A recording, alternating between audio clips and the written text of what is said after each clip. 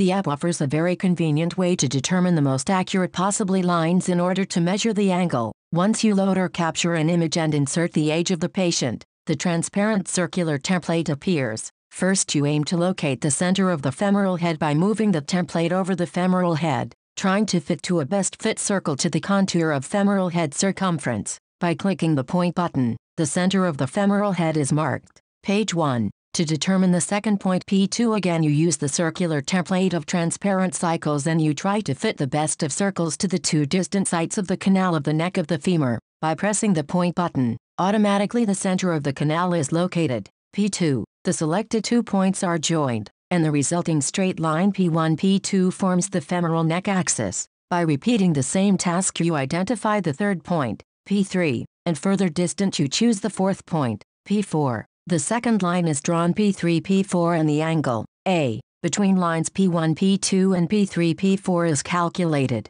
and appears in degrees in the screen. By inputting the age of the patient in the app, the measured angle is compared with values from normal reference database according to the patient age. The measured angle A is categorized according the following. If A, plus minus 1 SD, standard deviation, then anteversion is normal. If A, plus 1 SD, then anteversion is increased. If A, plus 2 SD, then anteversion is excessive. If A, minus 1 SD, then anteversion is retroversion. This feature is of particular use helpful especially in clinical settings where you need a quick result without losing time in looking for reference data according to age variation in huge textbooks. The modified Buden view, post-anterior hip radiograph obtained in the sitting position with the patient facing the film in 90 degrees flexion of the hip and near with the hip abducted by 30 degrees, offers a way to measure anteversion by simple X-ray without the use of CT and thus reducing radiation exposure and patient cost. Femoral anteversion is defined by the angle of the femoral neck in relation to the femoral shaft in the coronal plane.